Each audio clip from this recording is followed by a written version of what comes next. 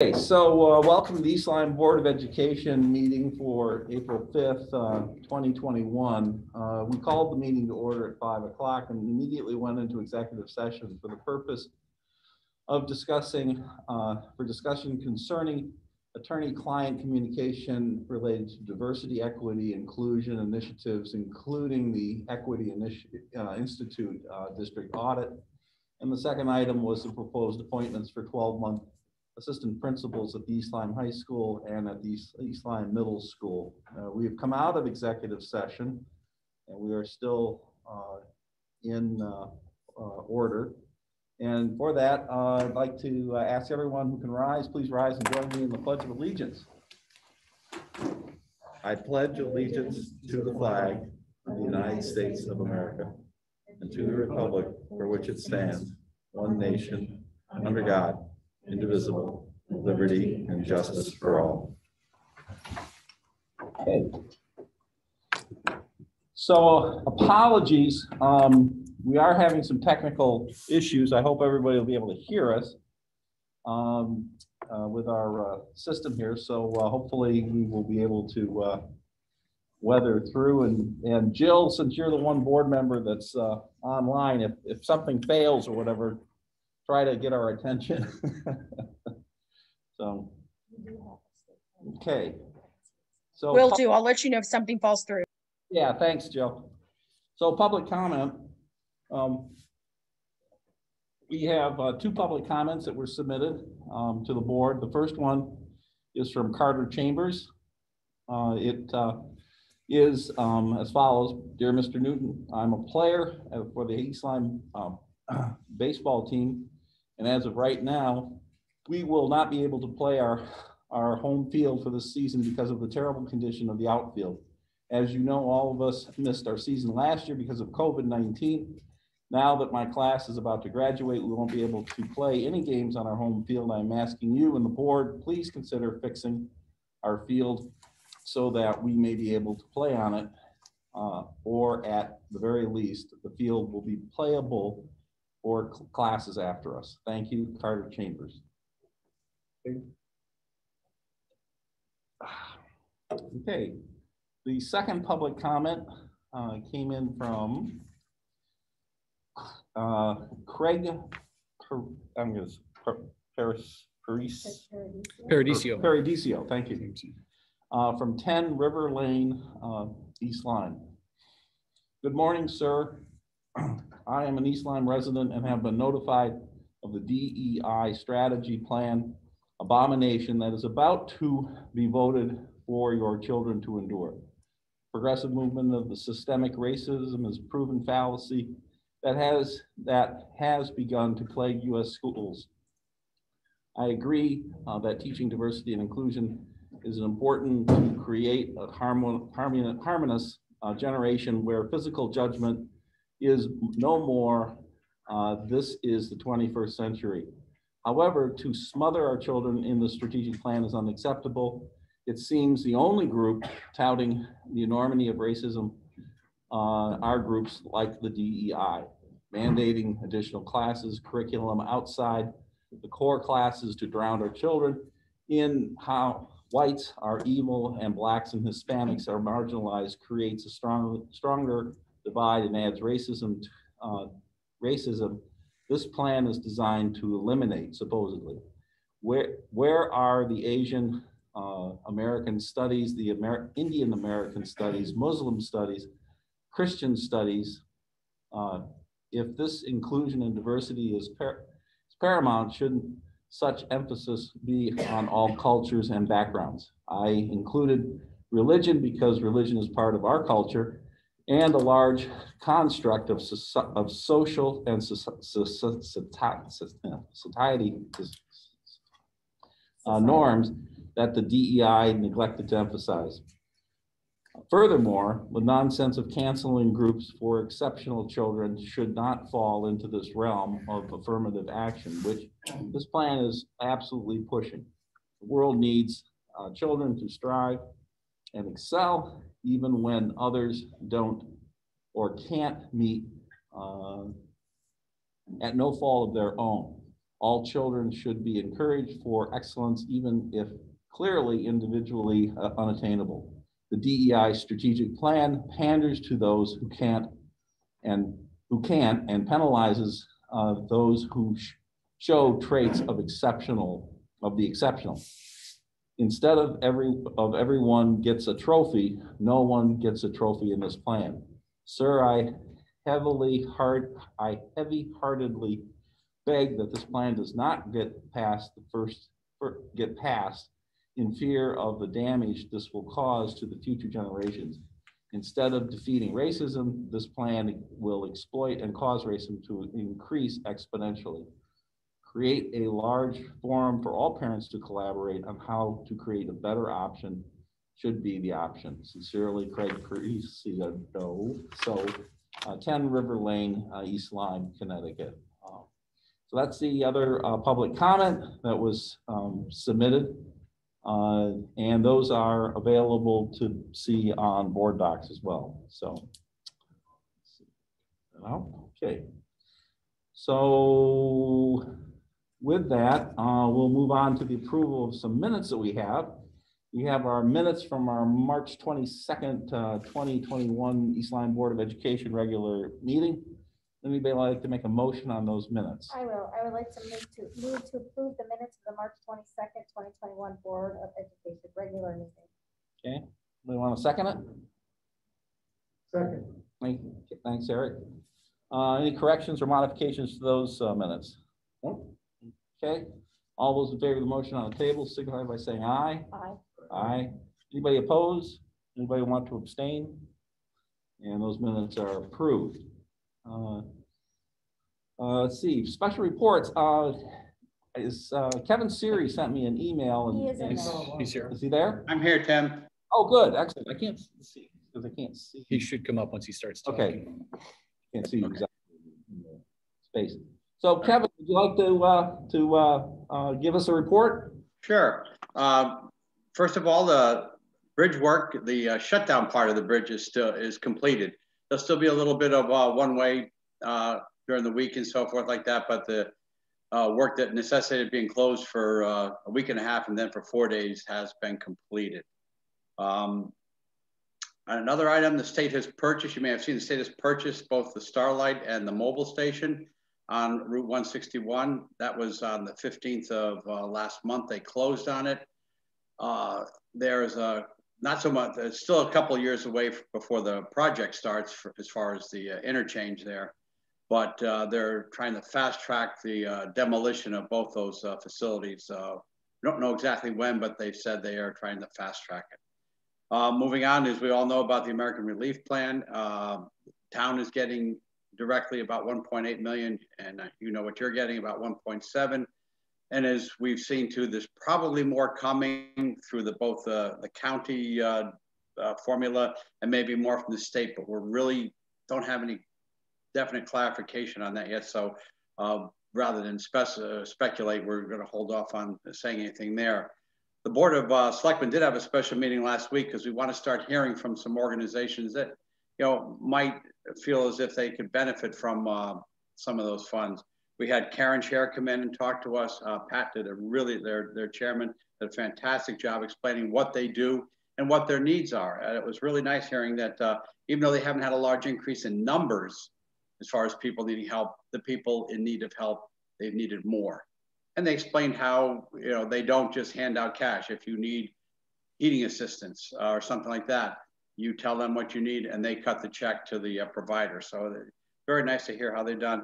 And she's going to come up with a prioritized list of things that they might be able to need. She said it's not so much food, but 2 very old freezers, things like that that might be, we might be able to help them with. We also heard from the soup kitchen that's based out of St. John's. They have several facilities in the region. I think 6 of them, they serve 9 towns, East Lyme being one. And they've seen an increase in the region from last year or pre-COVID, 900,000 meals to the past year, 1.4 million. So a significant increase there. And she also explained how they go about handing out the food for those events as well. And we're also, the Board of Selectmen, we're meeting this Wednesday. Nyack Main Street comes in, and another organization, I can't think of offhand who it is. But we're talking about coming up with a form that organizations, nonprofits and so forth, that they feel that they can benefit from this, a form that will explain their organization, contact, the needs, and justification and prioritization of what they think. So we're working on that.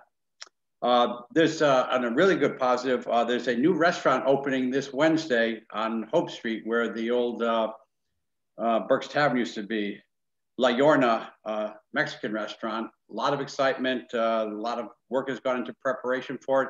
If you'll go inside, you won't even know it was ever Burke's Tavern.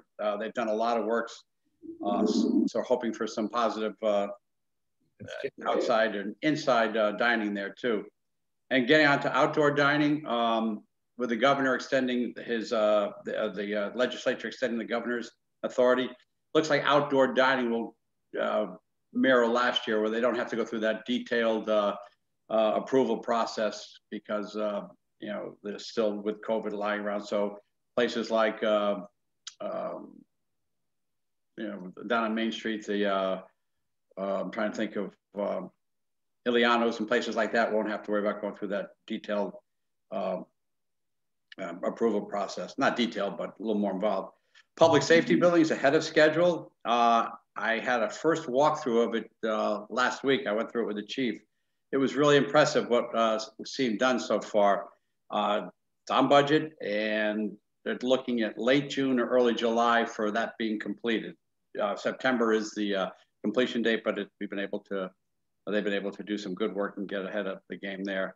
Celebrating Slime Day has been canceled. I think everybody saw that. The logistics, talking to Ledgelight and the police, just controlling access to something like that, limiting numbers, having everybody enter one end and go out the other end. It was just too difficult, so they decided not to do that. And the last thing, April 23rd at McCook's, there's going to be a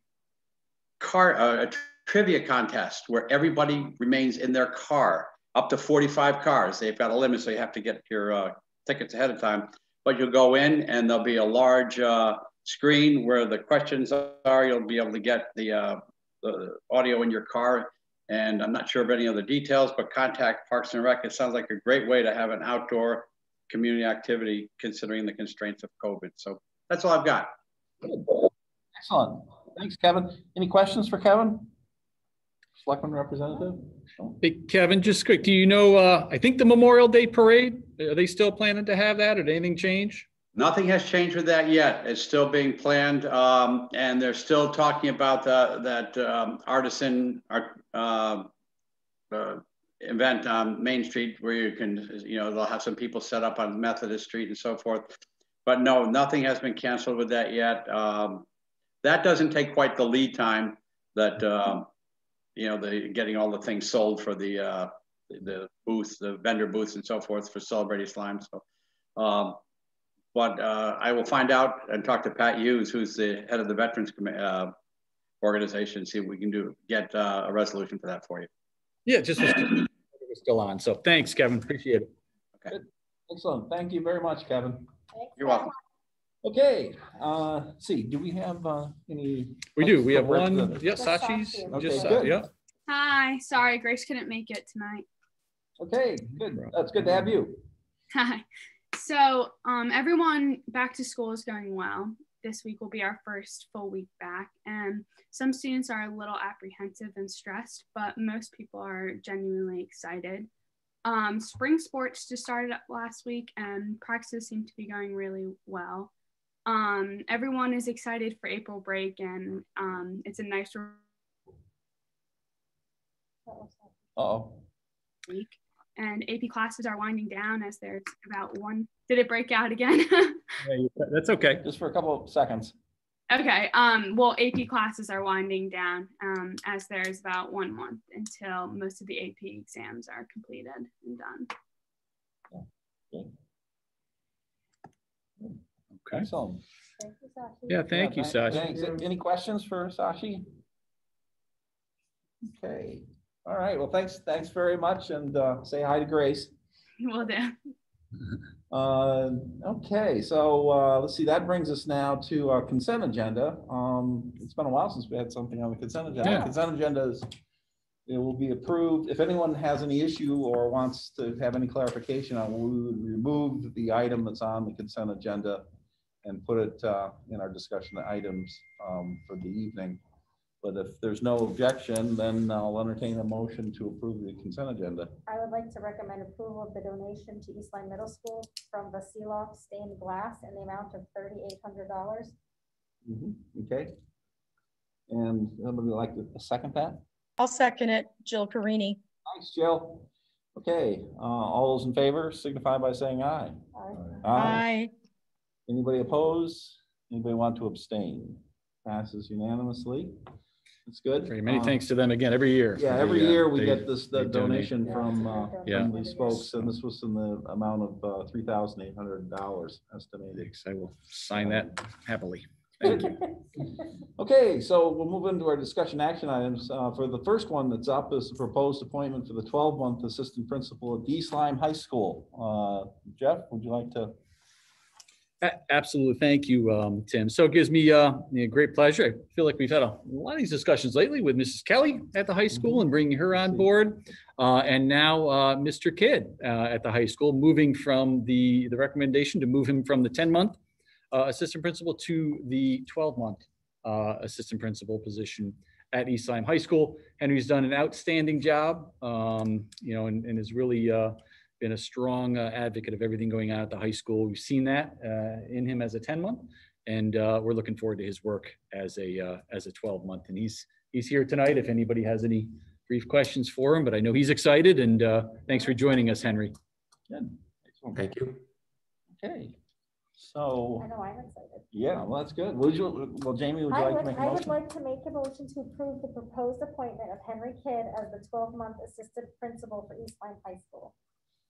Okay. And Eric Bauman seconds that motion. Any further discussion or comment? No? Okay. All those in favor of the motion signify by saying aye. Aye. Opposed? Abstained? Okay, passes unanimously, and congratulations, Henry. Even though some of the board members wish that you could get back in the classroom, we welcome you to take the challenge of being a 12-month assistant principal. I'm sure that Deb Kelly is extremely happy as well. So, Anything you want to share, Henry? yeah. Sure. Sure. Thank you all very much. When you voted to approve me in the spring of 2019 as the 10-month assistant principal, I did not imagine that my first couple of years in administration would be dominated by a pandemic. But while this period's been challenging, it's been an honor to work alongside the incredible faculty and staff at the high school that have, adapted and continue to adapt to all of the changes to the educational landscape with grace and resolve over the past year. They've made the administrative team's job much easier because of their commitment to do what's best for our student population. So their support and hard work keep us moving forward each day. My experiences this year, even though the pandemic has continued to dominate things, have only cemented my desire to play an expanded leadership role at the high school. I'm so happy to have all of our students back in the building, and I'm really excited to work with our teachers to focus on rebuilding our culture and values as we look forward to next fall. While the pandemic has been hard, I think there's a lot of silver linings.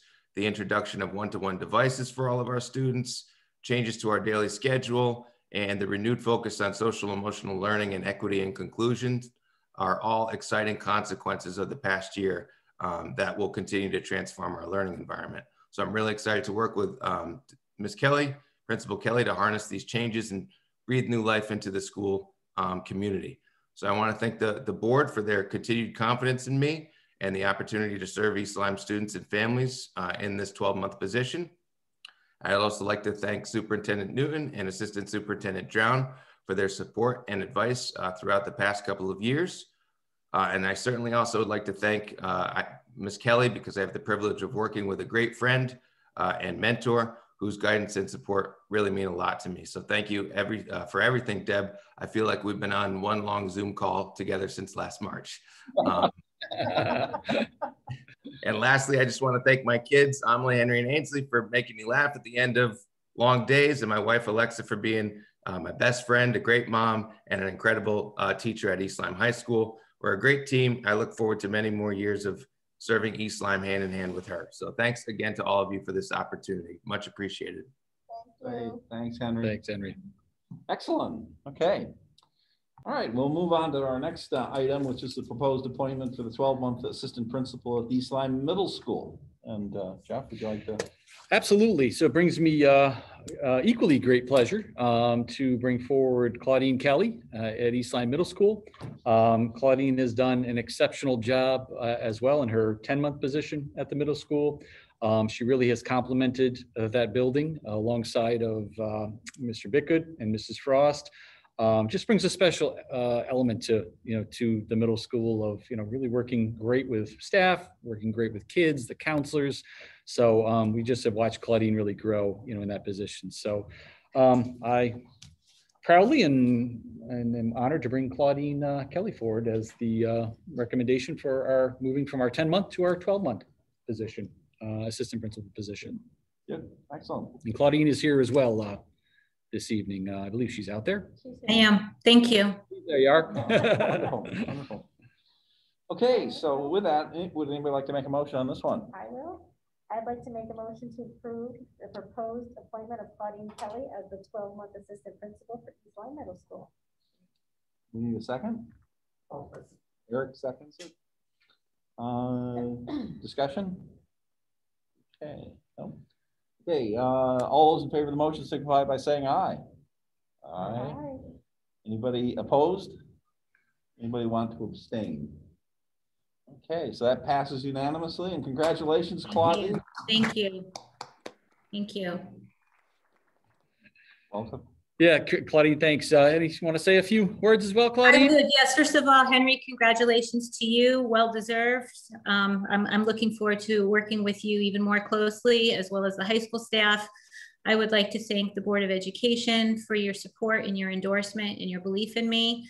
I'd like to also thank Superintendent Newton and Assistant Superintendent Drown for navigating us through this most challenging year, as well as my colleagues in my administrative team.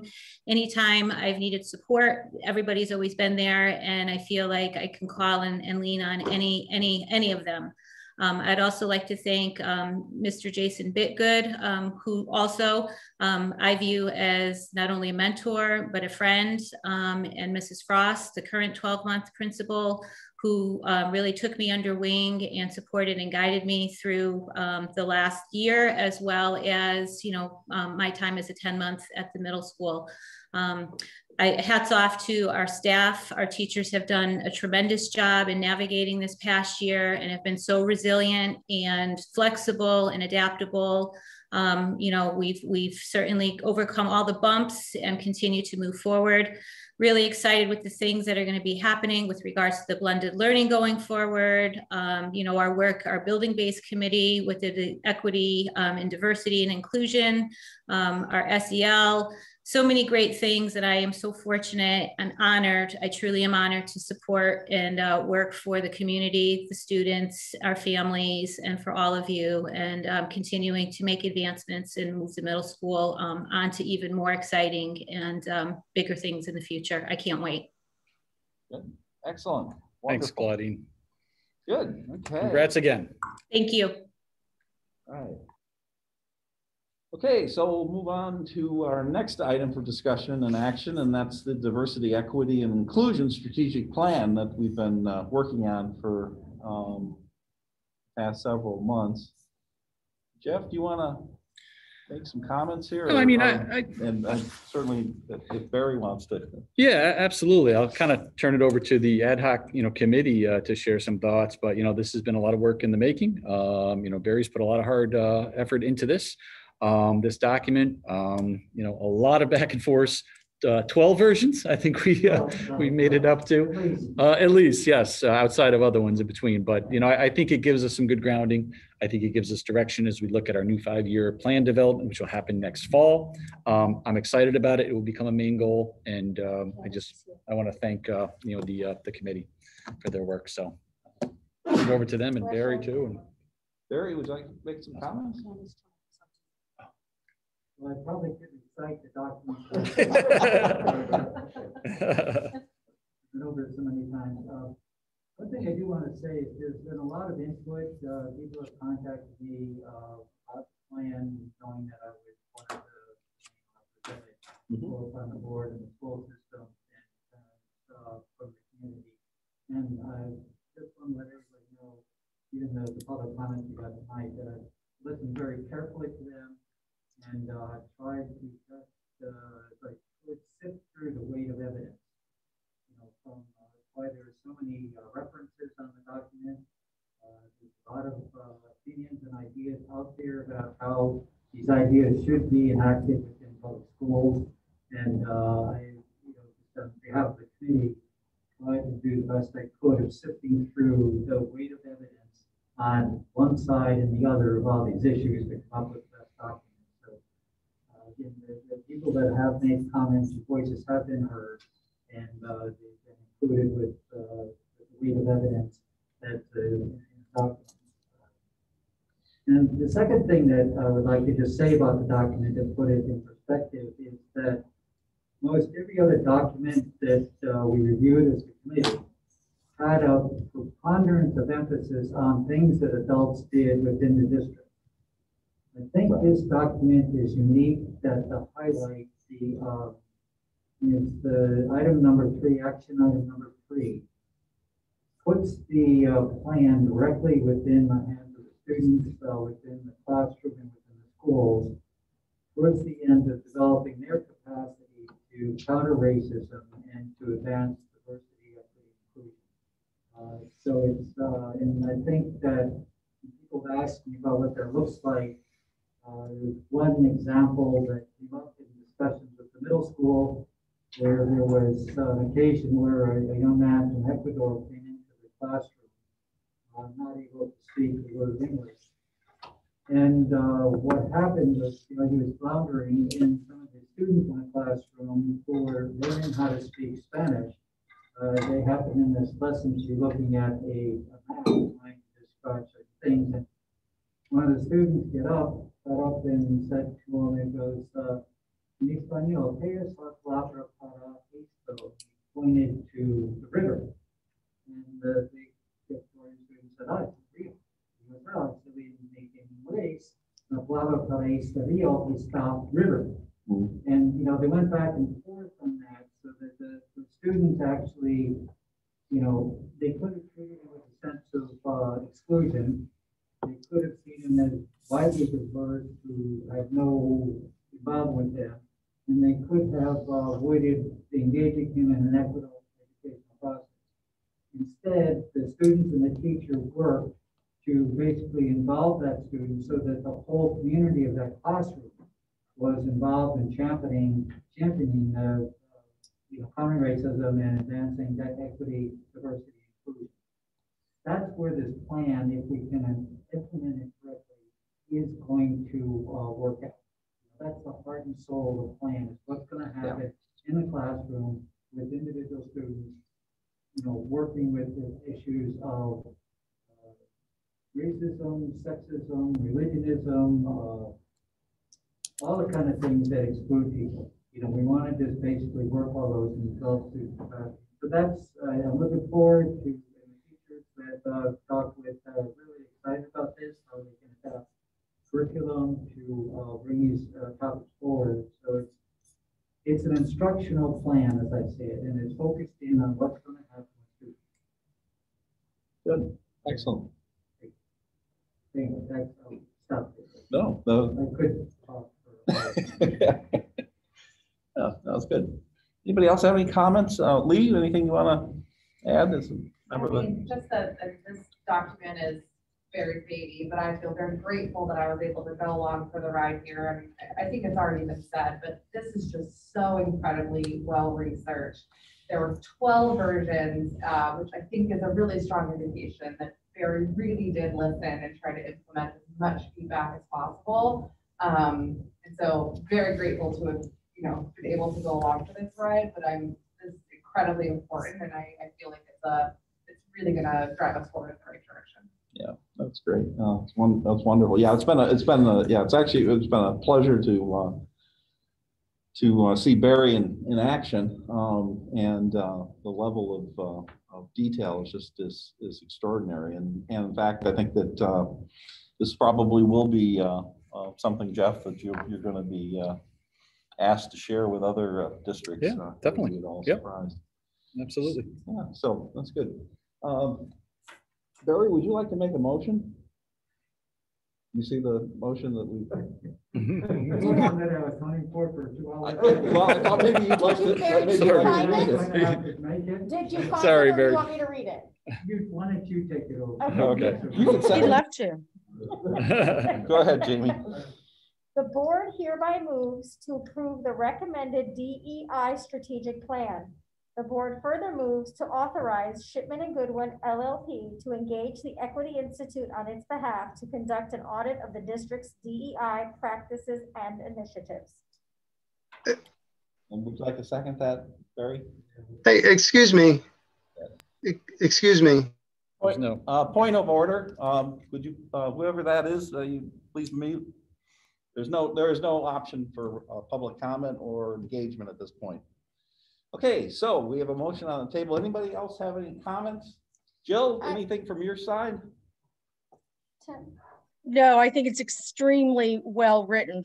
I'd like to, if I'm allowed, to say thank you to Barry and tell him how grateful I am. Well, really to all the group, but thank you.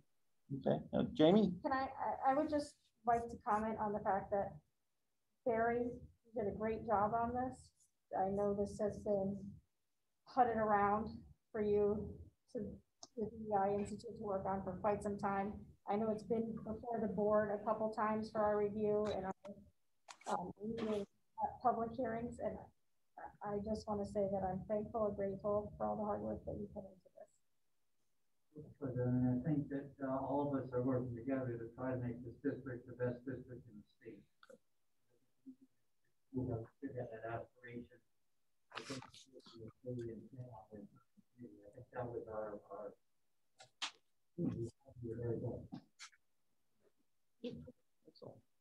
Okay, anybody else? So with that, we have a motion. So all those in favor of the motion signify by saying aye. Aye.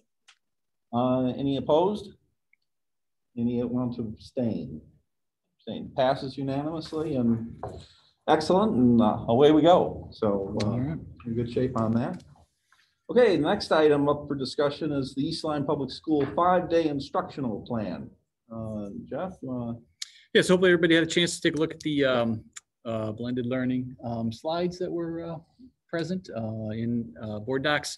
Amy's just gonna, this is, we've shared out, this is our blended learning model as you look at, 5 days, which started this week, which I think, a lot of kids are excited, and a couple of them were a little apprehensive, and, my daughter was kind of on the fence, so that's for sure. Yeah, so, but Amy, I'll turn it over to you to kind of summarize those slides. Sure. So we wanted to make sure we provided consistency to parents. So one of the things that we committed to at the beginning of the year when we were reopening, red, yellow, and green represented the different pathway we were on depending on where the health department was. So we sort of started with this layout on our instructional pathways. And when we decided to go hybrid, we communicated out to parents using this exact template of sort of letting them know what's my student's experience going to be like, how are they going to be graded, and what's attendance going to be, so that it was something that parents could wrap their head around when they're in that pathway. So we thought it was important that what we realized is, wait a minute, we're back on site 5 days. They need the green instructional pathway documents, because technically we're now in the green in our reopening plan for the fall. So one of the commitments that we made to parents was that our principals, because the students are back 5 days a week, and this is something Jeff and I have talked a lot about it, at the district level, we've had to communicate out to parents on behalf of the expectations, but now that was when kids weren't in the buildings 5 days a week. Now they are, so the expectation was that these slides were sent to parents as a means of just communicating that while your child's in, how do we define blended learning and what does that look like? And so what I did is I worked with the Instructional Pathways Committee and they helped me to develop these slides. So a group of my committee of teachers and really try to develop some language. Just know that there's a teacher version of these slides that actually has, you know, live documents and common language resources that go to teachers that obviously didn't go to parents because they're looking at it from a different lens. But again, just trying to provide parents clarity with what does it even look like, because they haven't lived 5 days on site with the technology in their child's hand, and neither have our teachers. So just wanting to be clear about what the student experience is, how we're documenting and defining blended learning, but then also just being clear in regards to how we're defining what learning experiences look like in the classroom. And one of the, to be honest, the #1 question we get from parents is, does my kid still need to bring their device to school every day? Right. Yes, they do. Because for a while it was thought of as an emergency action because I don't know when my child might be learning from home, and it was seen as a reactive. So also just trying to get our principals to just communicate to the family, no, this is our way of being, this investment, and this is what it looks like, but realizing our kids haven't been 5 days with us since last March. And really having to reset that. So again, just one of these, just trying to provide clarity for you as to what we're putting in parents' hands. We by no means expect their teachers to master blended learning by June. I mean, blended learning is to take and look at your instructional block that you have with kids and really think about it and sort of this 50-50 model that you want this cross-integrated, tech-integrated experience. Take some time, but this is where, just so you know how we're supporting teachers, because I think this is important, you can't send out expectations for students and teachers without supporting them. So one of the things my Instructional Pathways Committee actually meets this week, we are developing what's called an EdCamp model, where we actually are having teachers teach teachers and highlight sort of effective practices within the blended learning model within the next couple weeks. Great. So again, just trying to be clear with, we haven't been in the green. This is our first time in the green and the reopening, and just trying to be clear with parents around what that means and provide consistency. A lot of the boxes are, we try to stay as consistent as possible so parents would know your child's still getting traditional grades, we're still taking attendance every day. Yes, you still need to log into Seesaw and your child's still going to be in Google Classroom, you know, and try and be consistent on those things. So again, just trying to put in your hands what we're sending out to parents for them to know. And support them as they sort of transition back. And like I said, we are on day 1 of the 5-day on-site model. I'm stopping into classrooms tomorrow to sort of see what, you know, it looks like, but I mean, we're day 1 in it, should I say, in a model we haven't been in. Yeah. Crazy to think about. Yeah. I think for us, the biggest thing we want to message too is that we're not going back, we're only going forward. So by the Board of Ed investing in the tools, we have a due diligence and a responsibility to move those tools forward. And so how do we do that with intention and making sure the teachers are supported in those efforts? So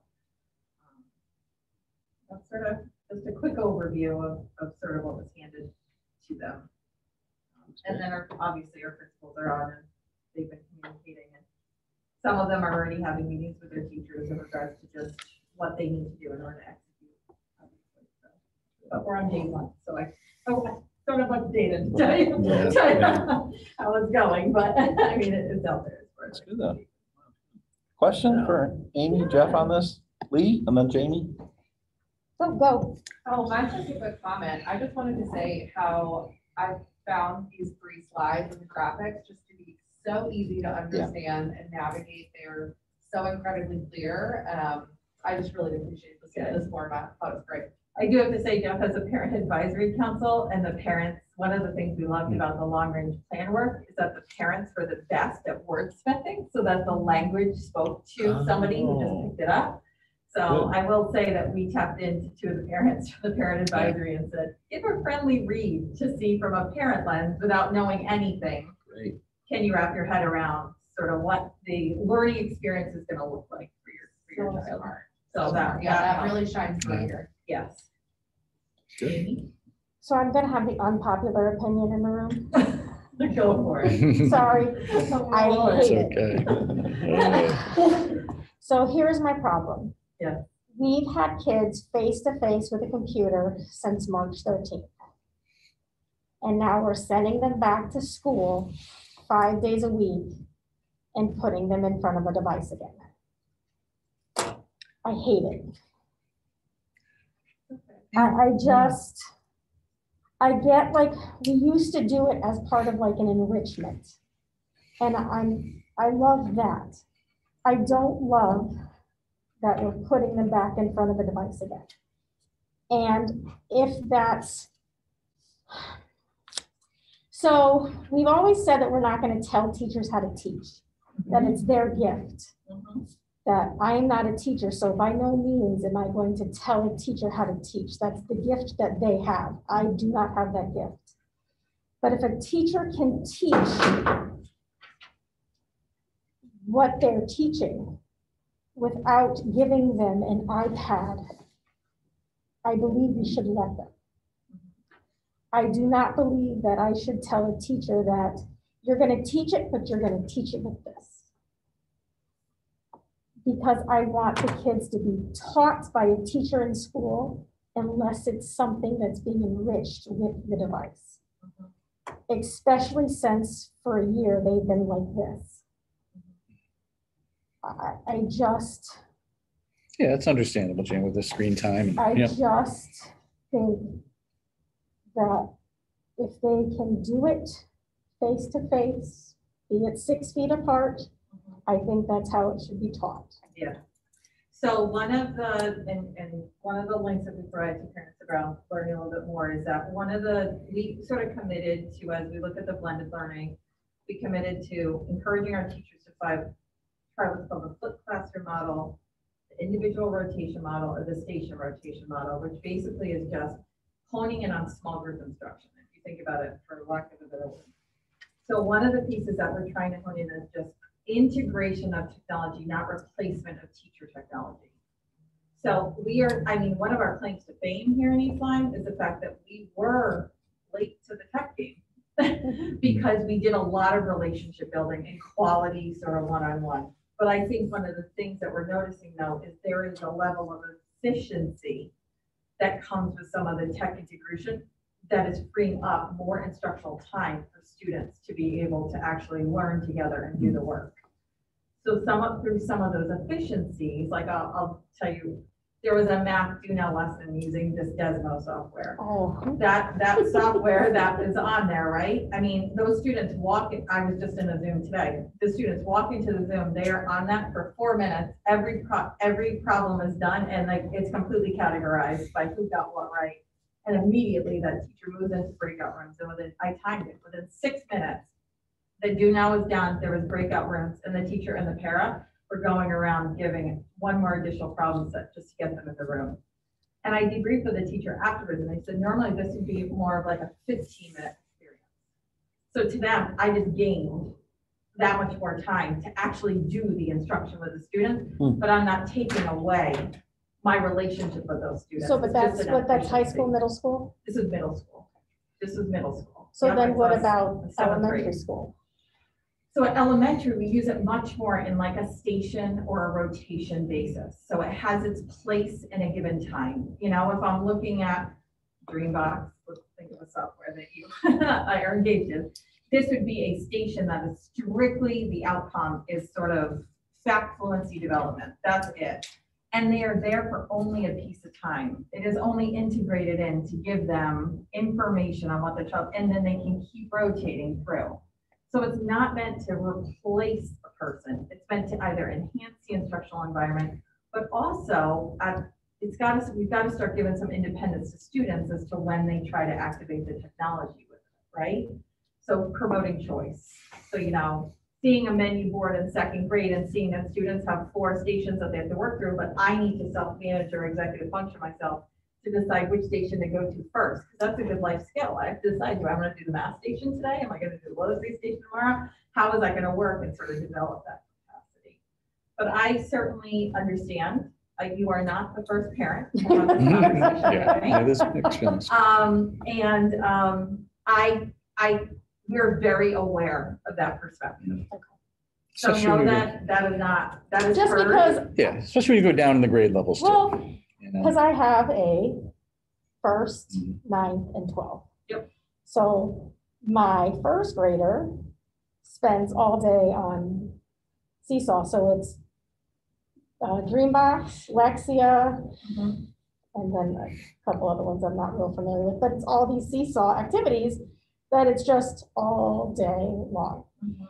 So, and then, the high school, it's Membeam and something else that I'm not gonna remember. But I just don't want to see the teachers being replaced by devices. Yeah, that won't happen. Yeah. We're big That's my on big craft thing. here. We're big on Because it is a teachers gift. knowing Teaching is a gift.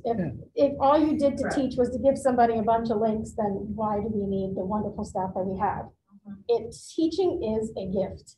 And I believe that we should support our teachers in their gifts, because I don't have that gift. And I love that we do have so many gifted professionals in our districts. Okay. No, that's a good. Yeah, yeah. That's good. Yeah. No, big changes are tough. Now, big one. speaking from where Barry and I come from, I remember when I was in college and we had to make the transition from using slide rules to calculators. And there were people that thought that we were going to be brain dead because we didn't know how to work with a slide rule, and that was, I think we made that transition, but I think Jamie's point's right on. That's what I was gonna make the one comment is I would love to hear a little more updates on how things are proceeding with this. Because this is day one. It'd be nice to hear what week 2 is like, or Right. week 4 and things like that. Because I'm sure you're gonna have, there are gonna be some bumps in the road, I'm sure. Yeah, for sure. We can have at any point speakers report out. We had representatives go to AAA. Yeah, that's right, We can yeah. obviously ask them to come to the full board and we can have sort of a feedback session. Absolutely. Anybody else have any comments, questions? Jeff, anything else to add? Barry. Oh, Barry, I'm sorry. We're going to slide rule next meeting. You still have yours, right? Oh, yeah, I still couldn't work it too. Try to do this quickly, and I don't mean this at all critical. I'm always in the idea of how are we going to work with things to become the very best system in the state. My idea of eventually we get to a budget plan that says, here's what we are doing in the district. Here's the outcomes. You give us $50 million, what's happening. And so I keep looking for where are the points to start? How can we get there? How can we get from where we are now to that point? And there's some small things here that are with suggestions, are possible things we could build on with some refinement to start making a small step for that. Just by illustration, when I was the first slide on the right-hand side, those 3 bullets are all independent. And you can look at them. Full group is definitely different from synchronous, it's definitely different. Okay. Second slide, live instruction, synchronous learning, independent cloud, or asynchronous. They are all independent, discrete, and easily understandable. When I go to the third slide, I see the possibility for a greater integration of curriculum assessment and grading. If we could get a greater integration of those 3 boxes with more precision on what we're trying to do, we could start making a small step, towards that vision that I have for how we could work this whole process together. And I could start with any one of those, but let me start down with grading. That it says, grades, communicate master skills, easily understandable. Students know their multiplication, they don't know their multiplication. The term growth then sticks out at me. So, okay, that's an interesting term. And I've heard it talked about in many ways, is this growth in terms of the performance index? Is this growth in terms of the competencies in social emotional learning issue? Is it growth in terms of their ability to champion diversity? You know, is this, so where is the growth issue? And then how, then, so that comes up with assessment. You know, the students will be assessed using paper and online tools. Well, can we be more precise? I can understand assessment in terms of math, spelling, and reading, but is there a way, if we did have a clear outcome of, let's say, there are many, many things out there that you see in the document, but the one that comes up all the time is the competencies of social emotional learning. That is just one. There are many others that are possible, but if that was the one, somehow that would be melded within the assessment process. You know, I've noted before that, for example, that in discussions with teachers and principals that ask the question, you have, if you know, talk about, well, we're committed to social emotional learning, and then I'll ask about, do you have formative and summative assessments on the social emotional learning competencies? And as yet, I've not got an answer on that people are doing it. So if we have a growth outcome, then that will be melded in with the assessment process. Yeah. Then that would be melded in within the curriculum. And I look at those 4 bullets, and it's hard to understand if those are 4 overlapping or 4 discrete, discretely different processes. You know, I looked up some of the terms of accelerated learning. There's a wide breadth of definitions of what accelerated learning is. And as I read some of the definitions, they all seem to be focused on individual, some relationship overlap with individual learning growth. And there's some overlap with the responsive and learner-focused teaching, and some overlap with priority-based, standards-based curriculum. So there's kind of, there's not a discreteness to that curriculum. You know, there are 4 valid issues, but you know, they're kind of like, well, including one or the other or all 4. If somehow we could get this sort of degraded assessment curriculum and say, here's what we're trying to develop with students. We wanted to pick the competencies. Here's what we're trying to develop. Here's how we're grading it. And here's how the curriculum is set up to develop things like students' ability to be responsible decision makers. You see what I mean? So it's Yep. That's part of the. I'm not critiquing this. No, it's You great. know, I'm just trying to say that I think this is a good stepping stone. A first step that we could move off of, if we could get a greater, more precise integration between kind of what is our overarching objectives or grand scheme. We could even talk about this in terms of eventually get to a graduate program, right? Something like that, because I've heard, you know, there's a lot of those different ideas on the table. If we could start picking on 1 or 2 and start to build this into this plan, we could start to get more precision on it and more clear explanation of what we're doing in our curriculum that we are going to assess using this certain grading process to achieve this end or outcome that we're trying to get in our system. So that's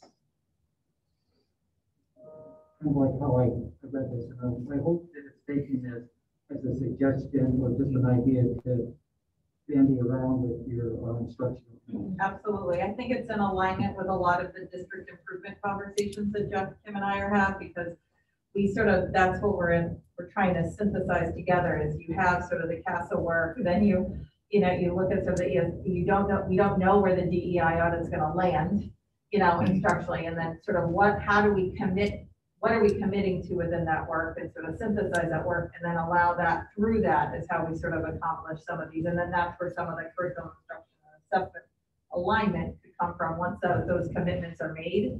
And, you know, we've been having, for a while, the magic number was 3 because we had too many goals, and we brought down to 3. Now we're like, maybe it's just 1 or 2. So that the avenue is clear and there's clarity, and then we can start the alignment to that. So absolutely. I think that's a lot of the work we're doing and planning for. Good, excellent, excellent. Yeah, very good. Very good. Anybody else? Okay. I'll keep you posted. Yeah. I definitely think that's a good. Okay, so we'll move on then to our next grouping here, and it's for discussion, and this is the ESSER grant funds and the 21-22 Board of Education adopted budget. And Jeff, do you want to? Yeah, what I did was we've worked with FFO and talked through these two pots of money, the ESSER 2 grant funding, which is at $772,000, and then that other pot of money, which is a separate pot, which we don't have final confirmation on. That's that ARP funding. We're kind of calling it ESSER 3 in a way to keep them clean and distinguished. But right now we're heavily in the process of uploading all the information in for ESSER 2 because that's due by April 19th. So what I wanted to do is hopefully you had a chance to take a look at the slides. I'm going to share just a couple of slides. Then we wanted to take these slides and incorporate them into the Board of Finance slides for the presentation on Thursday to kind of share out some of our thoughts and our ideas. But obviously we need to have that conversation here first. So let me just share my my screen to talk through a couple of these. There we go. All right, there's my calling right there. So jump right in, whatever that was. So let's just start with the ESSER 2. Just for clarity's sake, 4 main priorities with this. And Grant, I don't know if there's a way on your computer. Can you minimize your? Yeah, just so. Yeah, there you go. Perfect. So 4 main priorities that we have to focus on through the ESSER 2 funding, and I'll kind of show you an outline of what we're thinking about for those dollars. The first one being real learning loss, academic supports across the district. There's an element of acceleration and recovery in there as well. Second, family and community connections that we may be reaching out through social work services, et cetera. School safety that's aligned with some of our building needs, could be HVAC, some of those things we talked about, those at FFO. And then remote learning, staff development, that digital divide. And we have a component that ties in with that 4th bullet there as well. So those are the 4 priorities that we have to speak to, through the grant. And it's a pretty involved process. SMART goals are involved with it, the development of those strategic, measurable, attainable, results-oriented, and timely, goals, which stands for, for SMART. So when you break down, and we're guaranteed the 772, that's what, our district is receiving, and every district is receiving a different amount. But when we kind of outline what the use of these dollars, we broke it down, in this facet. Let's start on the right there, the 2-year summer instructional pathway. We've already talked about that, roughly $150,000 for each summer, this summer coming up, and then the following summer, there'd be another program that we'd be looking to implement. So it would be a 2-summer program. Then professional development would tie into this, where Kim Davis, and Kim's on the line if we want to talk to Kim, but Wilson training. So reading, some reading training for teachers, about 30 teachers that need that level 1 Wilson training. And there's roughly 10 that need the level 2 that already have level 1. So it's not cheap, but it's an important component of some of our reading support, for kids. So we had some professional development in there. Jeff, could you tell me again what Wilson training is? Kim, you want to give just a rough? Apologize. No, that's fine. Yeah, no problem. Can you hear me, Jeff? Yeah, go ahead. Okay, sure. Wilson, Tim, is a prescriptive reading program that's multisensory, and systematic. And so it really sort of cracks the code, if you will, of reading for students. And it was developed for students who are struggling readers or students with dyslexia.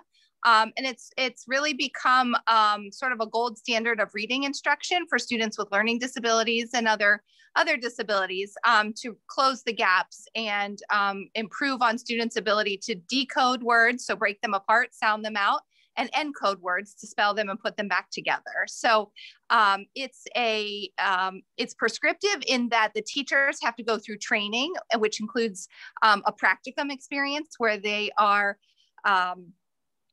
observed by a trained professional, and then, you know, given feedback and coached. And then they do that over the course of a year before they're actually certified to participate. So it's more than your typical, you know, attend a program one day, here are the resources, you're on your own. It's a year-long course, if you will, that teachers participate in and ultimately earn a certification.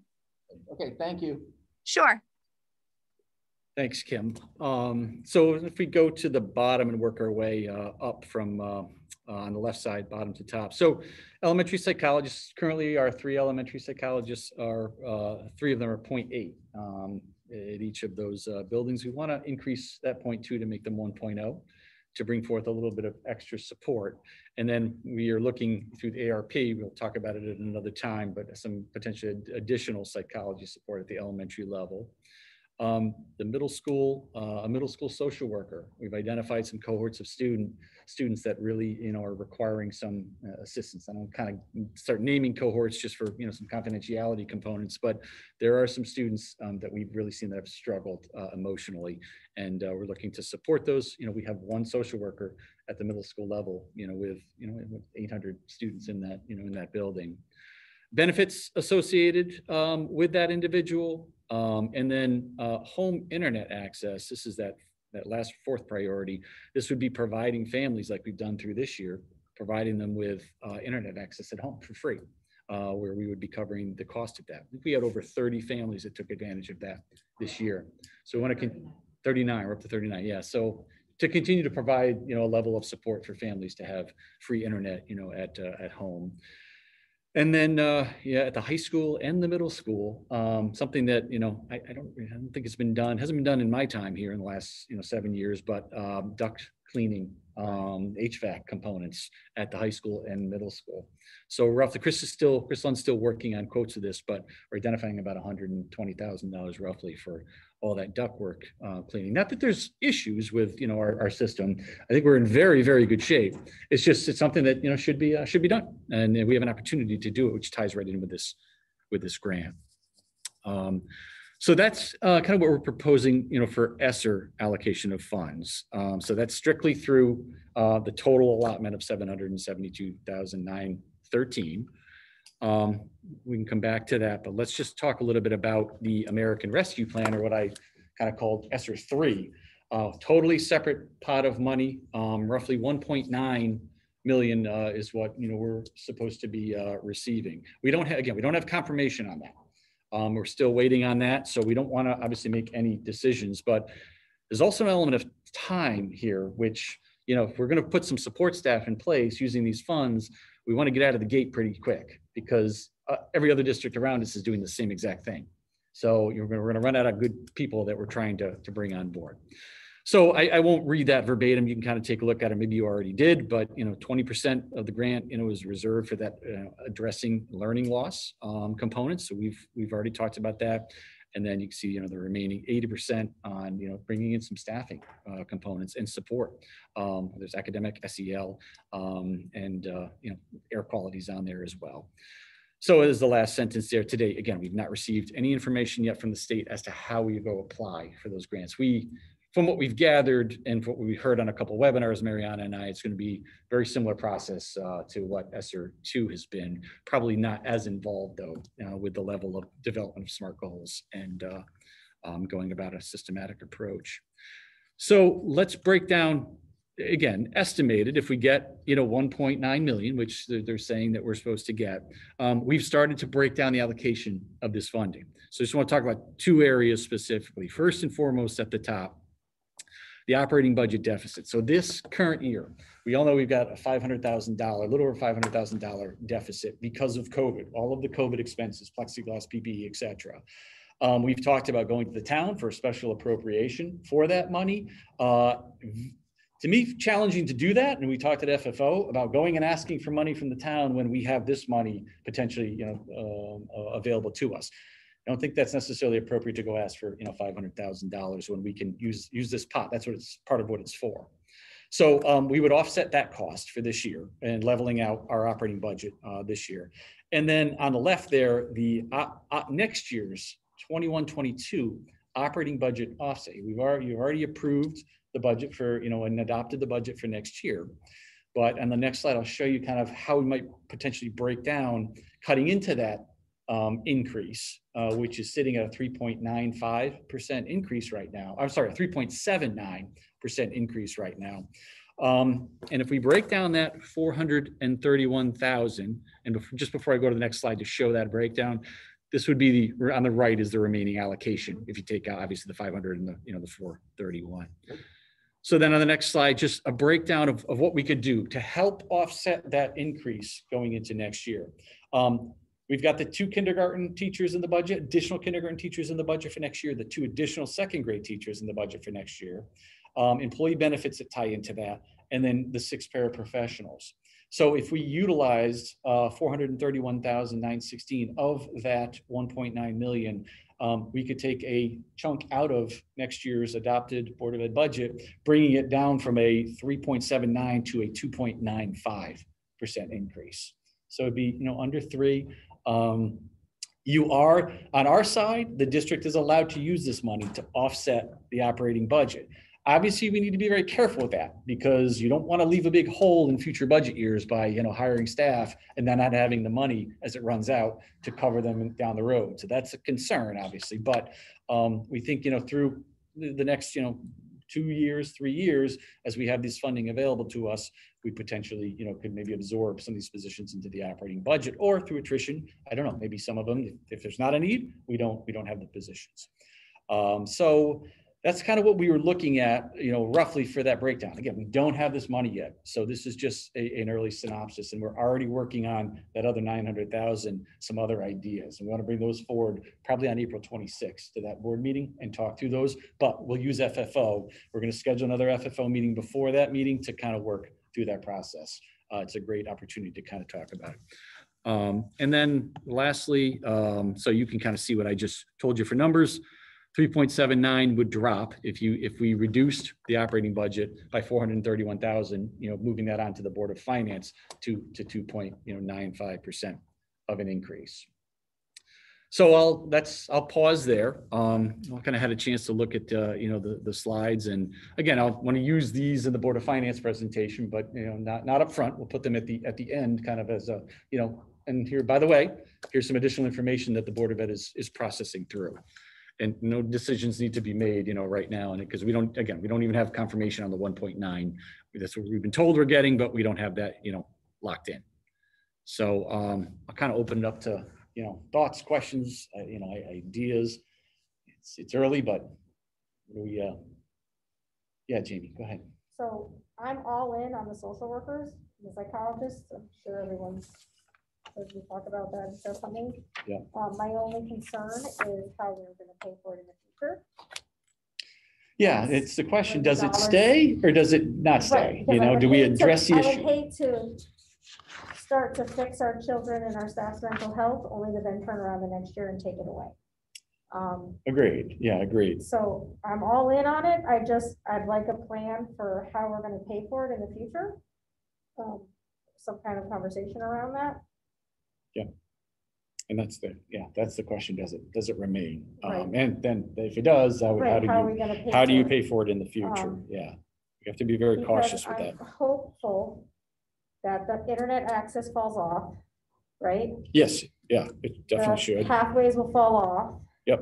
The professional development will fall off. Exactly. The duct cleaning will fall off. Yep. And then we have the social worker psychologist left. Mm-hmm. So how will we fund that in the future? Mm-hmm. That's my big question. Yeah. Because I'm all in on social workers and psychologists. We need a plan of action for how we're going to pay for them when the ESSER 1, 2, 3 goes away. Yes. Yeah, good points. Eric, other thoughts? FFO or? No, I mean, we talked about this a lot at FFO, and I think we wanted to make sure it's a pretty complicated story. So we did want to make sure you guys had a chance to look at it, think about it some more after hearing it, and I'm sure you'll have more questions because I think every time we hear it, it kind of raises more thoughts or questions. And the difference between the two, is important because one, I guess in the bank, I mean, when we're going to get and one we think we're going to get. And, well, we're going to probably get something. We just don't know how much, and that could vary a lot. So we also talked about, as we go to the Board of Finance, that the importance of telling, what are, our strategy piece first, like what do we want to invest in? Why do we want to invest in? What are we doing? And then the second part later is about, well, how is it funded? Because the funding story is much more complicated than normal years. There's multiple sources. Which is why I asked my question, because the Board of Finance will ask that question, and we should have some kind of I personally would like to know how we're going to fund it in 2 years, but the Board of Finance is going to ask the exact same question, and we should have some kind of feasible answer for them. Yeah, we don't want to put ourselves in a hole. That's for sure. We don't want to make a big budget hole So we thought, from now, 2 years from now. Yeah, so we thought that, and this was actually Kate's suggestion, that as Jeff kind of, on Thursdays, right? On Thursday, when we go through this conversation, these slides are kind of, well, the ESSER II money is kind of like, well, that's kind of more real, okay? The relief fund money is still kind of up in the air, that the FFO would be meeting again to continue to figure out exactly what's the best thing to do, and we certainly would invite some Board of Finance members to kind of join in the work of trying to kind of figure out what's the best thing to do and how to do it. So it's kind of a workshop type of an idea, and maybe have that occur at the FFO level. So this is just work in progress. And what will be, we haven't done anything to change what we're requesting from the board for the operating budget for the 21-2022 budget. But we have this situation that we need to really have a good conversation on. So that's kind of where we're at right now. So. Good. John, I'm sorry. I missed the last FFO because legislature's in session. But I don't know, you just can't overpromise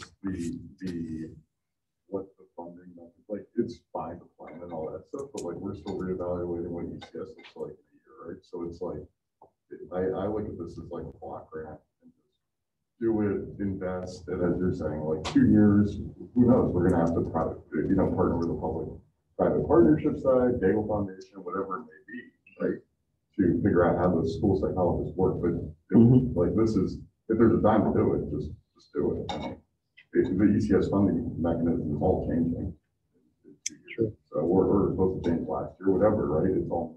So I get the Board of Finance's regard and planning out, but I mean, I've been, we've been doing this a long time in terms of it all changes sporadically over a 6-month process. Yeah, and I'm just looking at it as just a 1-year support and getting those supports in place. Because that's that middle school social worker, for instance, we have a need. We've identified cohorts, get it fixed, and then you'd have to reassess after that. Could it stay? I don't know. I don't know the answer to that. But address the issue now. Very. Two things on that line. That the district has not received information from the state. Which slide, Jan Barry? I'm sorry. You're saying that you haven't. Oh yeah, 4. Yep. Haven't received information yet from the state about the award or application process. Without divulging sources, I'm like close to one of the groups that has inner workings in the governor's office. The operative word that's coming out of those small groups is bold. That if the application process that comes in from, there's the school districts, there's the RESCs, there's the daycare centers, there's the park and recreations people, and then there are the private enterprises, the summer camps.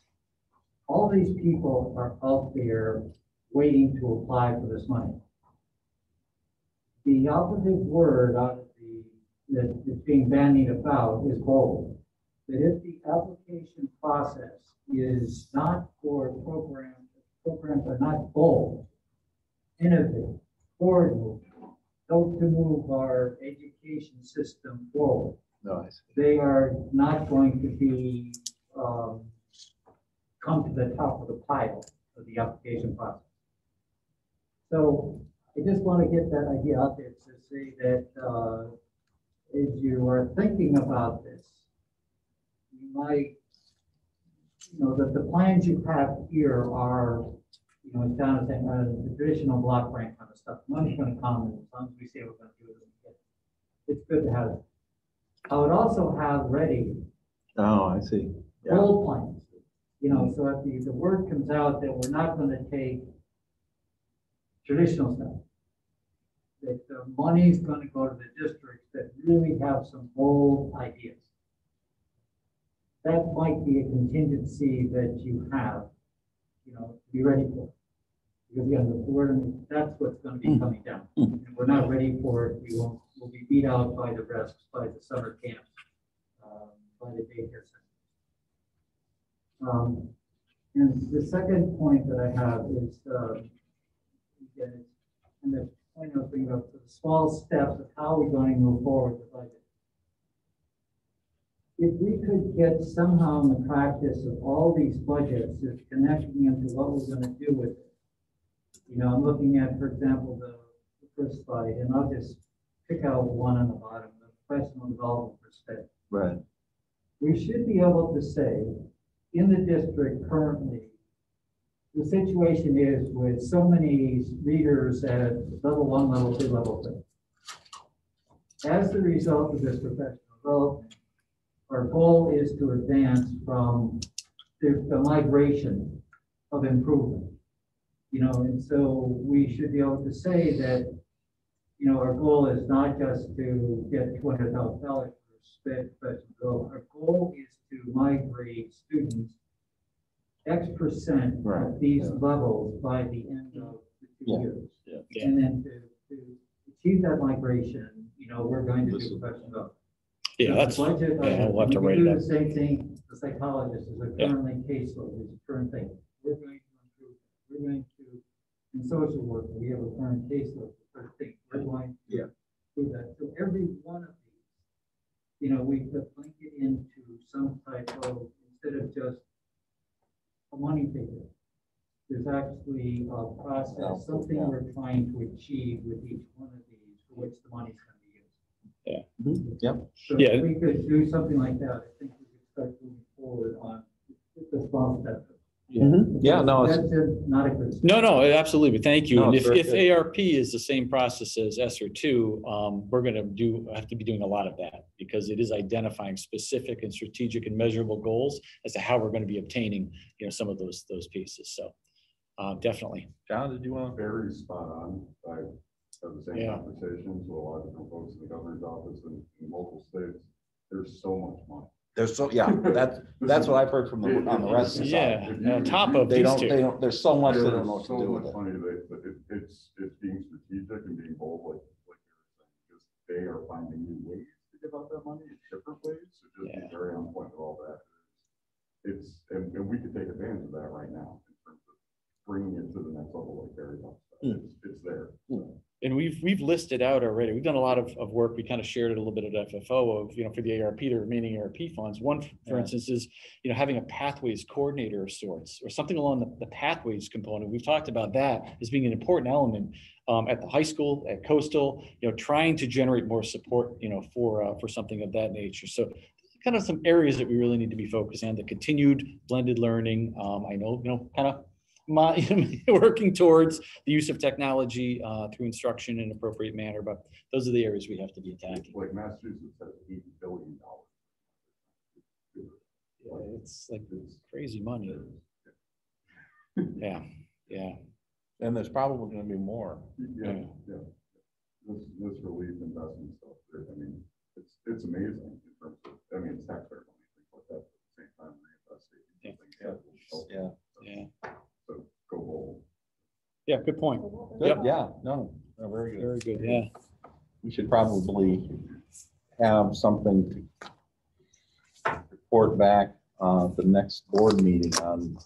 Yeah, we need to, definitely. Yeah. Yep, so talk at FFO and then bring something in more detail back, hopefully by then too. I would hope we'll know about, you know, the, again, I'll call ESSER 3 or the ARP funding, that 1.9 million, if it's locked in. Again, we've heard nothing, you know, Mariana or I have heard anything as of yet, but still want to get our, you know, it's got to be there. It's just when are we going to hear? Yeah. So, and hopefully it is the 1.9. Okay, good. So, Just real quick, Tim, Yeah, before sure, we move Kate. on, I just had this idea that if we could probably or possibly allow teachers to submit ideas for what they might consider to be bold programs that could impact learners. And I know Amy talked about getting our learners motivated, and our teachers are, some of them on the verge of some burnout, feeling, you know, like they're exhausted. So getting them engaged again and excited about whatever their pet project might be, and having them submit like a one-page document, like, and have SMART goal objectives that would be built into it, and having them throw these ideas out there. And you know, like Stars to STEM might get involved. Like, I know there's some talk about getting composting in town, getting people excited about more things in the environment. I mean, the ideas I think are endless. I think the projects, I mean, it falls into that bold category, and it's outside of the box, but it could be learning at every different level. It's engagement, and it's, you know, you could set it up so that it's measurable, scientific data, it's kids learning about the vocabulary of it, the concept of it, the process of it. It's not necessarily in the classroom. You know, so there's, but my suggestion, you know, just to recap real quickly, would be to just possibly allow teachers to submit and to get them engaged and think about this as possible. Good, excellent, excellent. We just want to just, and great ideas, Kate, and thoughts, Kate, and thank you, you know, to everybody. It's just, we have to make sure that it's something that's, and when you use this term a lot, probably moving forward, is it's sustainable too, because the money's going to dry up eventually, and our operating budget is going to take over. So when we start to shift, you know, dollars to different things, we want to make sure that's what we're shifting towards, so our operating budget will fund it and support it. So it's sustainable. But I think that the point is that there could be an opportunity for a significant paradigm shift. Yeah. Exactly. Yeah, And- that's part of it. Yeah, and not to be bold and speaking again, but to just say, kind of, it doesn't matter, you know, if it is sustainable or not sustainable. It's just like, it's going to change how people learn and think and process, and it'll be more, it's just like a whole other level of learner and teacher too, for that part. Good, excellent. Yep. Okay. All right. Ready, let's see, move on to our last item, which is just from follow-up from our previous meeting, because we didn't have a mark for action, and that is to approve the budget transfers that were presented and discussed at, well, first at FFO, and then were discussed at the last board meeting. I assume that there's nothing new in there. No. Right, so. Nope, nothing has changed. So Just, if anybody doesn't have any questions, certainly entertain a motion for the approval of the proposed budget transfers as presented. I would like to make a motion to approve the proposed budget transfers as presented. Okay, and Eric seconds it. Any further discussion on this item? Okay, all those in favor of the motion signify by saying aye. Aye. Opposed? Aye. Anybody opposed? Anybody want? Candace is in the meeting too. Is that Candace? That was Candace, Oh, yeah. good. She Hi, joined. Candace. She's virtual. Okay, so that is approved. That's the end of our discussion action items for the evening. We have administration reports. Jeff? Yeah, just a few items. Board of Ed retreat, we're trying to, I know we polled and we're looking at like May 3rd or 4th. We're having some trouble with that date for the full group. Tim and I talked a little bit earlier this afternoon. We're gonna maybe re-poll for maybe the week after in May, so the second week of May, or the idea of potentially maybe utilizing one of our board meetings, because we know, you know, everybody's would be present, hopefully. So stay tuned for that. We'll send out kind of a re-poll for that, because that first week isn't working. Second item, I wanted to just bring up the baseball field, because and I've heard from a couple parents. You know, that field, and Chris Lund is on the line. He's been evaluating it, you know, with the maintenance guys. It's been an issue for years. Years ago, I think it was maybe 10 years ago, they had dug, I think it was left field out because it was off kilter. I don't know the whole story. I wasn't here, but the drainage has still been an issue over the years. And the drainage has not been addressed. It needs to be completely ripped out, the outfield, and redone completely. There's an option that we could rip out and sod the whole field for $63,000. But the problem becomes, go through the winter, the following year, is it going to grow again appropriately? It doesn't have the base that it needs underneath from what we've found. So we're in a quandary with this field. You know, we can scrape it down and try and plant grass. That's what we've kind of done each year, but we always get the complaints each year. We just haven't put it into capital. We've been focused on the school projects and everything else. So maybe it's time that we get it into capital, or we try and get it, you know, try and get it fixed. Chris Lund, you're on the line.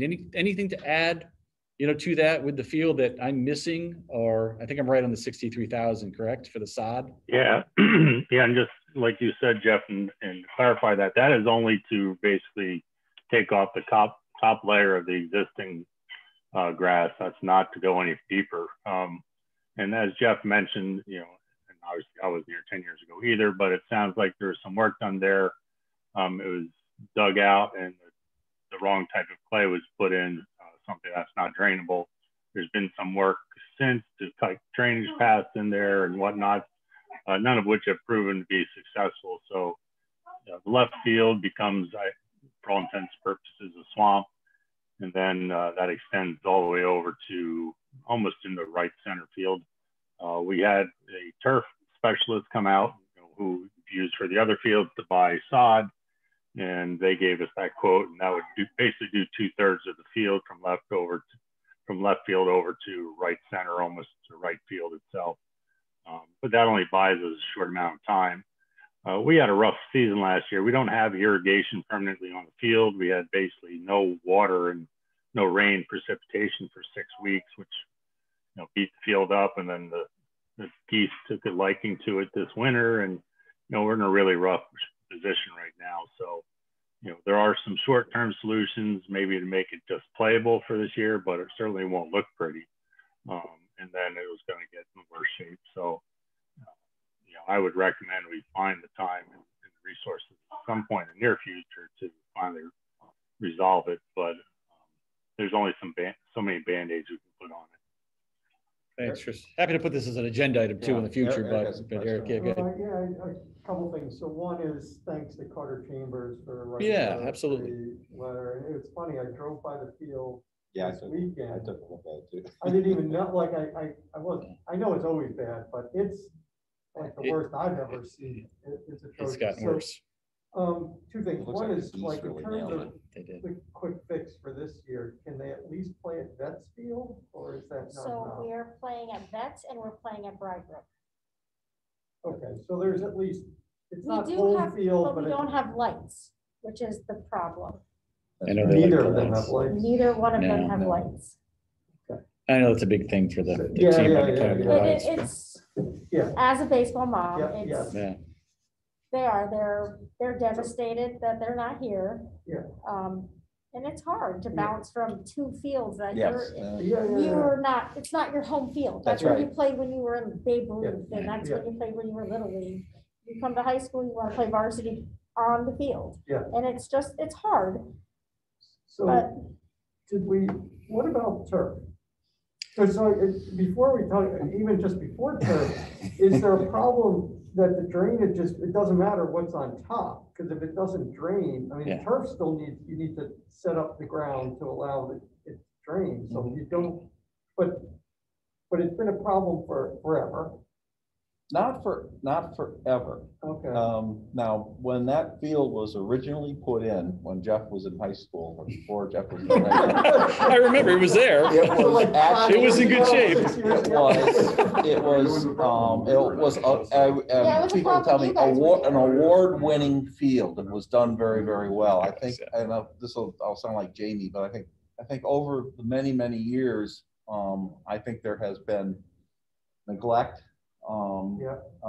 And probably the foundation of the field wasn't put into what we would, if you were to gut it and redo it, as they did at Bride-Brook. I mean, Bride-Brook fields were done like really, really well. I think what we should do is just let Jeff, and thanks that we've got Chris here to dig into it and come back and tell us all about it. But it's because one other option also is look at, do we move that field either for something else or whatever, parking lot or whatever, and we move it somewhere else. So I mean, that's just like, if it's just too far gone, do we look at something else in the upper field or something like that? So I don't just looking for whatever options we, there's turf, there's moving it, there's fixing it. When we looked at the turf for the football field, we looked at the. We looked at both. Did you? At both, yeah. And I tell you, they're beautiful. That's what Jamie got right. I was on that committee, and they were beautiful fields, but we couldn't even. There was no way. Even look at it. We were like, nope. Yeah. But I don't know. Maybe that's something should be considered. Because I think there's different options with turf, and there are cheap options. You don't have to go all in. No, you're right. There are cheaper options. But I have to say that the field was hard to sell. Yeah. Without. Yeah. But the sad reality is, no matter what we're doing, it's not going to affect. No, that's right. It's not going to fix it. It's not going to fix it for them. No, so unless you sign. sign. Is thank you for looking out for the future. Sadly, is what we tell Carter. Yeah. But we've done this every year, and now it's getting worse as we go forward. It sure looks like the geese really nailed it. They were every year they're bad. We tried, putting there was a statue out there, a wolf plastic set. They kill it, and they make a mess of it. And not having, as Chris said, not having the rain for 6 weeks, it's not catching and growing.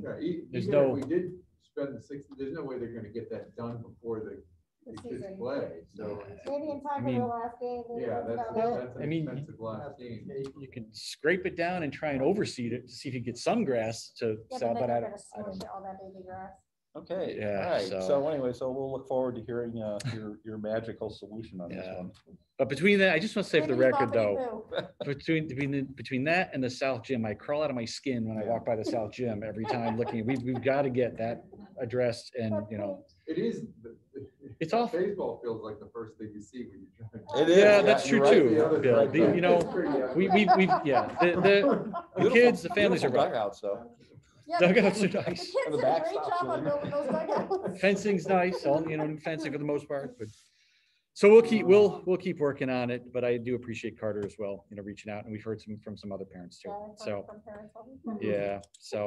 so that's the baseball. April 26th, we'll bring Deb Kelly and myself and company will bring some graduation recommendations for dates to everyone. We kind of gone back and forth. Bottom line, we need to have it outside. There isn't an inside option, so we need some rain dates to be able to have the one ceremony. So. I know that the grad party is trying to work on some dates too, but we can't lock in a date for the, nor can we do for the middle school. Very, very anxious. Yeah, so that's a bit of a problem because we can't just have the alternative at the last minute and go inside. That's just not going to happen. So we're still trying to work through that. We'll bring the recommendations to the 26th, and then that's pretty much all I have. Okay. Amy. I have a virtual light camp update. All right. I'll go ahead and give you an update from the last time. So the last time we were together, my total number was at 389 students who were virtual learners. We are down to 296. Nice. Wow. So our elementaries moved from at the last meeting, they were at 110. They're now down to 95. Our middle school was at 120 last meeting. They are down to 86. Wow. Yep, and then our high school was at 159 last meeting, and we are down to 150. Nice. So, that's a big jump. as I mentioned in the last meeting, we still have sort of a consistent cohort that just isn't comfortable with their kids coming back to school until after the April vacation. So I have a feeling next meeting you'll see difference, quite a decrease in some coming back. So, and then I know the announcement of the vaccine for the 16 and 17-year-olds is also playing into some families' decisions with And then the only other update I wanted to give you is we are starting this week the closure and silver lining messaging across the district, in the sense that I have had 4 administrative colleagues, Mariana being one of them, who has been working with me on sort of promoting a once a week message across the district on celebrating what has been accomplished, even laughing a little bit in regards to just artifacts. Mr. Kidd actually is, with his social studies teacher background, is helping dig out artifacts from the last year, messages we sent, decisions we've had to make, and just like put them out there as just sort of this every Thursday 60-second update, we're calling it, where we just highlight a different couple employment groups every week, acknowledge what they've done, focus on the students and what they've accomplished, and just keeping it positive as a means of, from now through June, every week, sending one out every Thursday is just a means of just providing some closure and some celebratory sort of positive, funny. I mean, some of us even were talking about, God, if you just searched your cell phone for the pictures you've saved over the course of the last year, that would probably tell the story. But so we're going to be starting on this Thursday. And then the biggest piece that we're doing is in June, the last 2 weeks, is one of the things that I'll be asking staff for is artifacts from them.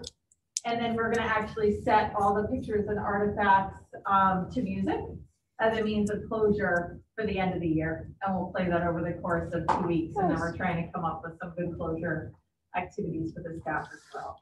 So just trying to keep it sort of, you know, this is the first week of students back 5 days. And so we thought this was a good week to sort of start that weekly habit, if you will, and sort of acknowledge that. So that's something coming out this Thursday. But I mean, our kids are back. That's our biggest update. It's a big deal. Yes, it It feels really good. it is. So they're back. Good. Excellent. Excellent. Okay, Mariana. Sure. I have, when you guys leave, I have budget books for you guys. I just, I didn't put capital in there because it's so thick and really nothing's changed from what you have. In hindsight, I probably should have put the summary sheet in there for you guys, but my apologies, I didn't. Okay. So what you'll have is pretty much basically what you have in your budget book, except in the object summary, I put a description by, you know, like salaries, kind of explaining what the differences were for each of the categories. Well, good. So that's in there. So you guys can clarify that. And then, And every Board of Finance member has Yes. one of those. Yep. They receive their yep, copies. they and- received yeah. a digital copy and they received a hard copy, so they have theirs. You have electronic copies of those? I do. Yeah, sure. Just send them. Absolutely. And then the other item is kind of attendance I've been talking about. Meeting with the principal Thursday to train them, and I'll roll it out for custodians and secretaries right now.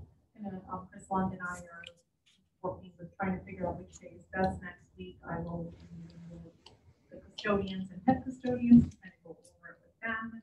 So we'll likely start with secretaries, custodians for this year and kind of get through the rest of this year. And you know, the ESY staff will probably likely be using this, and then we will roll it out for everyone else starting in September, August, September for everyone else. So I'm really excited about that, and that'll make things a lot more efficient and for people. So, if anyone has any questions on that? Any questions? No? Good. All right, committee reports. Let's see. I guess we did. There was an FFO meeting since the last quarter, right? Yeah, we must have had one. Was. Yeah. I think we just covered it in. We pretty much, yeah. I think that's what we covered. That's what we talked about, yeah. So. Yeah. Okay, so that brings us up to board. We had a personnel policy committee meeting on Wednesday, Thursday? Last, yeah. Jeez, Wednesday or Thursday. I don't know, the 31st, whatever Mhm. date whatever day of the week that was.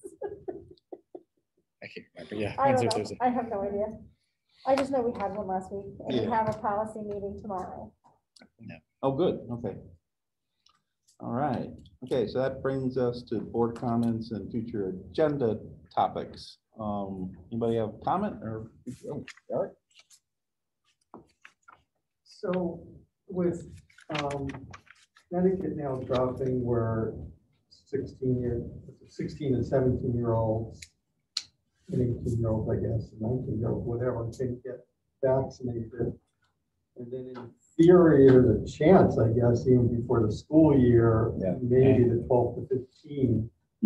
I'd be interested in just either from, is it from the health, I don't know, like I'm not sure who, but does that change anything for us? That was my question too. And it's going to be really odd because you might have half the high school vaccinated and half not. Elementary schools, none. Who knows when you start getting it? But anyway, it'd be interesting to get somebody to just tell us what are they even thinking about. I don't know, but I'd be interested in what they're thinking about. What can we do differently? What can't we do?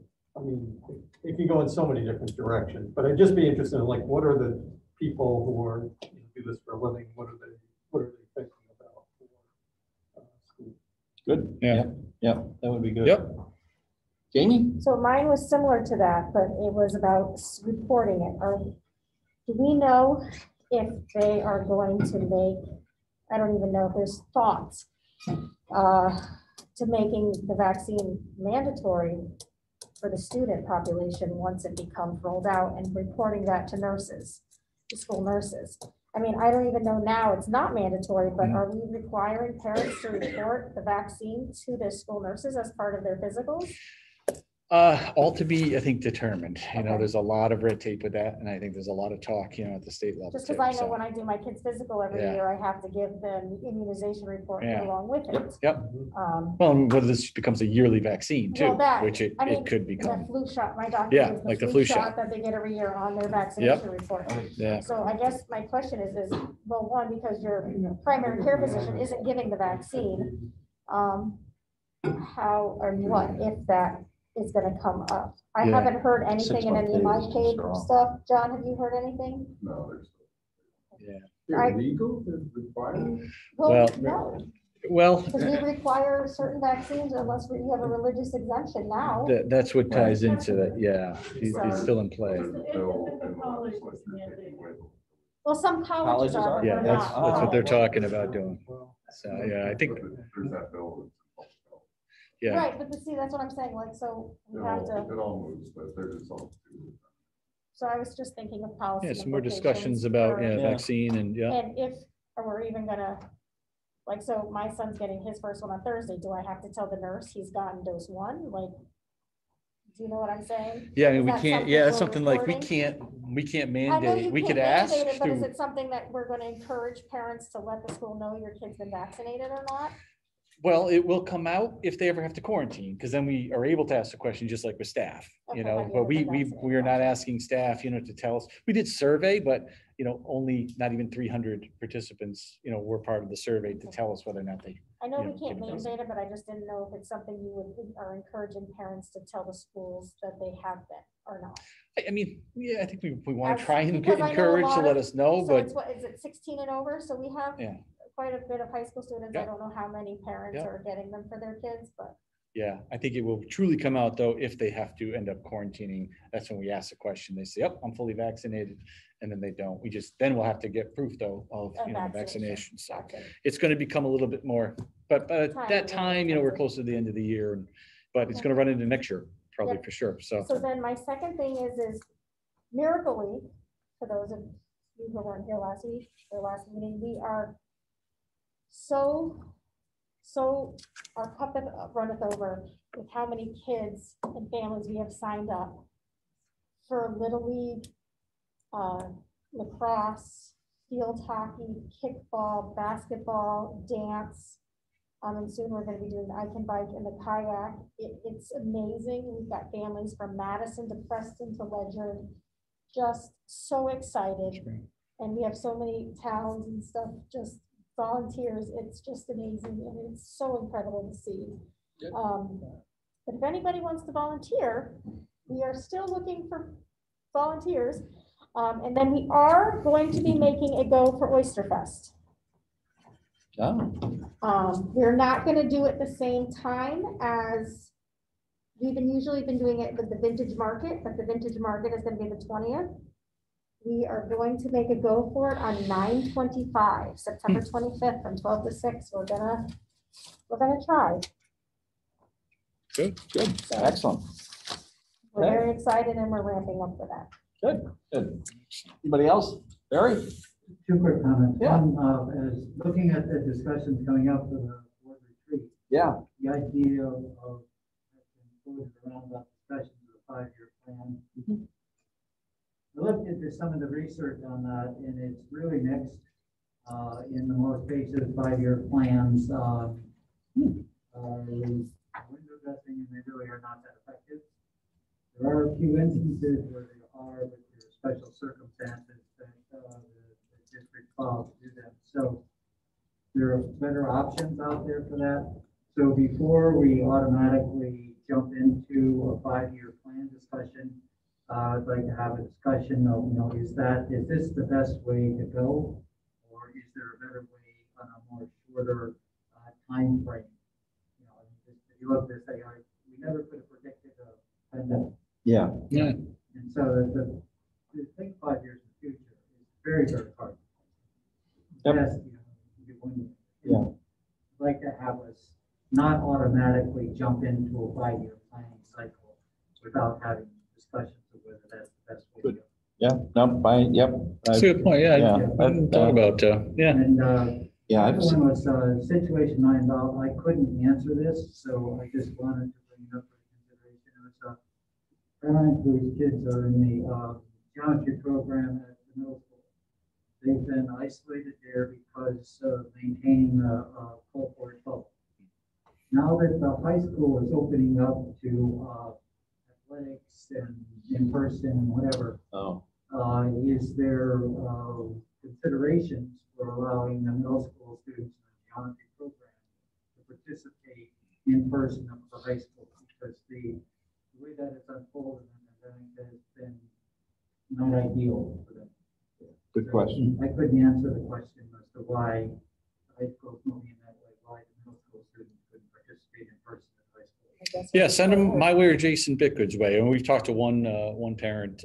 Jason might have talked to more than one, but definitely, yeah, we're happy to talk further about some of the next steps for that. Very good. Excellent, Barry. Anybody else? I had one,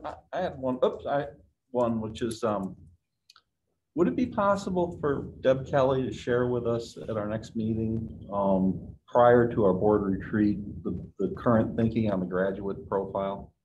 Yeah, profile the graduate? Yeah, I think that's some information I'd like to get re-engaged into board members' heads prior to wherever we're going to go with our retreat. But I think that's a good piece of information to have.